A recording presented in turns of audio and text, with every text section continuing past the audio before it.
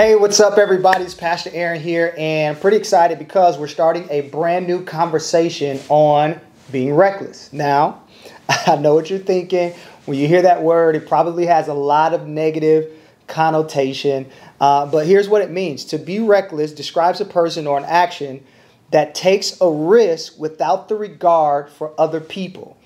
In other words, it's a person who takes a risk or makes a decision, or a person that doesn't really think about the consequences. Now, when you hear the word reckless, you can probably think of a person right now that comes to the top of your mind like, yep, I know exactly who you're talking about, and that person fits in the category of reckless. Maybe it's a person at your school, maybe it's a person on your team, maybe it's somebody in your life and you're just like, yep, that's them. Or maybe when you hear the word reckless, maybe you think about a decision that you've made. Maybe you think about something that you did that fits in the category of reckless. Maybe you think about something that you're looking back and it's like, I'm a little embarrassed about that. And it fits in the category of reckless. Or maybe something that you're really not proud of because it fits in the category of something that is reckless. Now, here's the problem when it comes to reckless behavior, reckless actions, and when it comes to maybe days and times where we are reckless. The problem is that every decision that we make in life, everything that happens in life starts with a thought. I mean, right now, the decision that you're making and getting ready to make starts with a thought. But it doesn't stay a thought. The truth of the matter is that your thoughts become your words, and your words ultimately become your actions, and your actions ultimately become your habits, and your habits determine your character. And your character points to your future, your destiny. And the problem with maybe our reckless behavior, and some of the people that we know that might be reckless, or even the idea of being reckless, is that when we start with a reckless thought, it can lead to a reckless future. And I know that that's not what God wants for you. And I know that's not what I want for you. So how can we think differently about this? Now, I wonder what it would look like if maybe we took risks without the regard of others and actually took risks with the regard of others.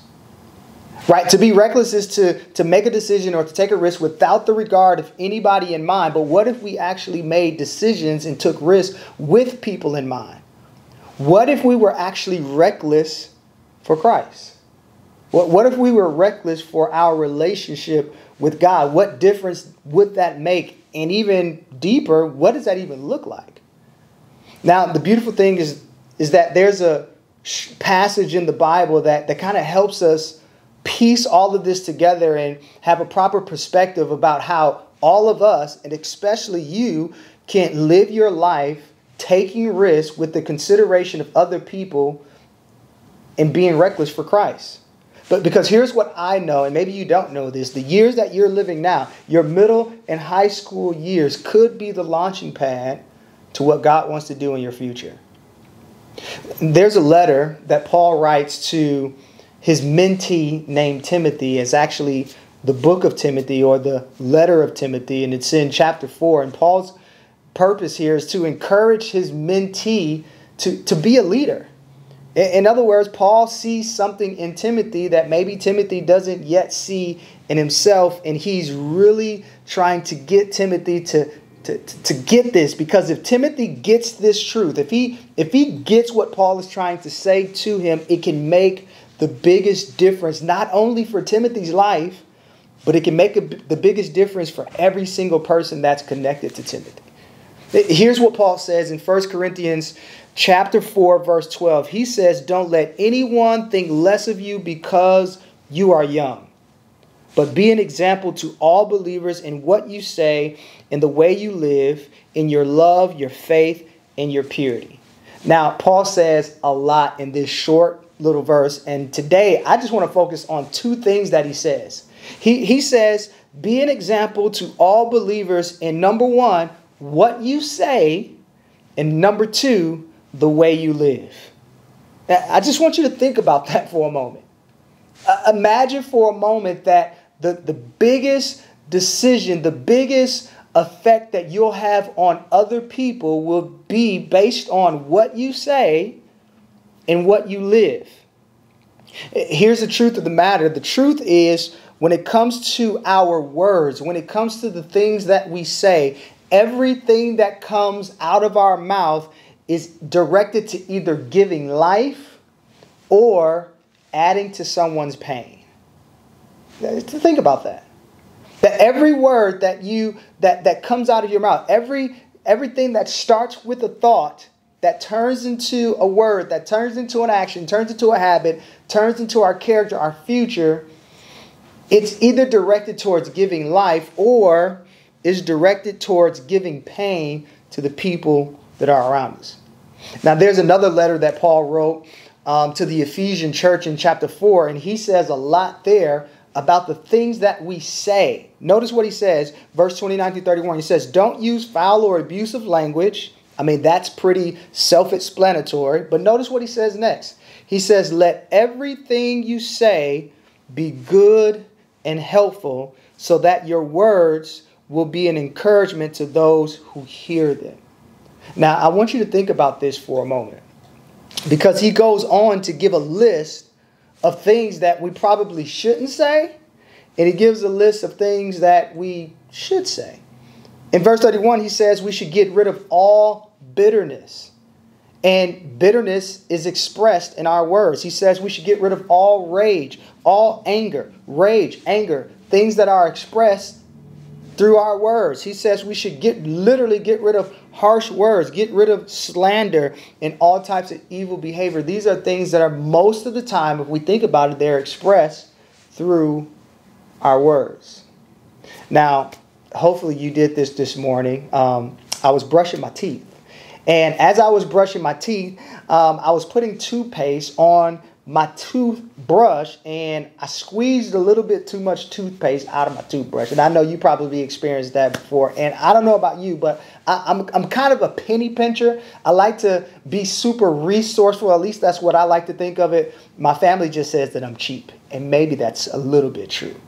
But I was a little upset that too much toothpaste came out, and I was literally trying to put toothpaste back into the toothpaste tube, and I realized that it wasn't going to work, because once the toothpaste is out, there's no turning back.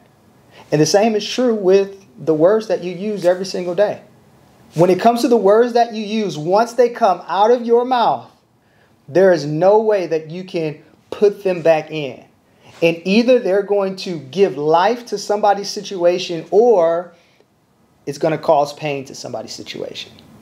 And so our words are directed to either giving life or giving pain. And Paul makes this very clear that everything that we should say should be good and it should be helpful. And the reason why he's saying this is because you can never take your words back. And because you can never take your words back, then it means that we should every single day use our words wisely. Now, the second thing that he says is that we should be an example in what we say, but he also says that we should be an example in how we live. Now, there's another story in the Bible. It's actually a parable that Jesus told in one of his Gospels, and one of the Gospels that's written about him. And basically, it's a parable of the prodigal son. And the prodigal son basically takes his inheritance, and the scriptures say he goes out to wild living. He takes what his daddy was going to give him later on in life, something that was meant for him to have later in life, but he took it immediately in the moment, and he used it for wild living. In other words, he was living a reckless life. He was living a reckless life. And while he was living a reckless life, the scriptures say that he came to his senses. He said, you know what? This isn't working for me. And there are times when you've made a bad decision and you realize it's a bad decision. You're like, you know what? This isn't working for me. Let me go back to what was actually working for me. And that's what this prodigal son did. He actually went back to his father and he asked for forgiveness, and his father received him back, which is the best part of the story, which lets us know that even when we get caught in reckless living and making decisions and taking risks that affect other people or without other people in mind, God has enough grace for you. God has enough grace for me to welcome us back home so that we can make decisions with people in mind. And that's the goal of this story. It is to show us that God is gracious, that when we have made a mistake, when we've said things, when we can't get the words back, God can still accept us and bring us back home and allow us to live our lives in a way that reflects Him. In other words, He gives us another chance, and only through God are we able to make much of our second chance. Which is why when everything that we say, we should think about what we say, because we can't get those words back. So we have to choose. We have to choose wisely. So how do we do that? How do we make the most of everything that we say? How do we make sure that the life that we live and the things that we say is a life that is lived that considers other people? Here's the one action item that all of us can do. Number one, we can stop and think before we speak. It is just stopping and thinking before we speak. And when you stop and think, what you're considering is other people. You're considering how this might affect other people. You're considering, is this helpful? Is this loving? Is this something that's going to add value?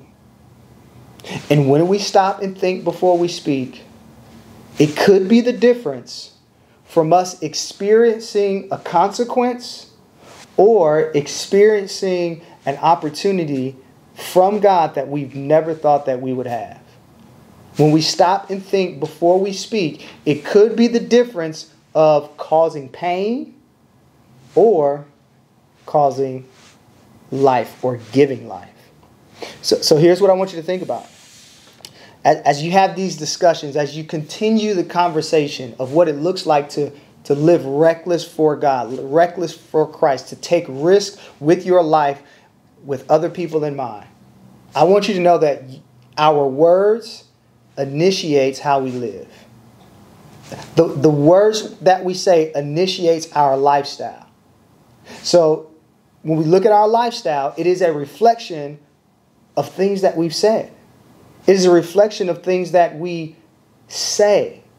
And so we have to get accustomed of positive words. We have to get accustomed of saying things that God would say, so that we can experience the best life that God has ever planned for us.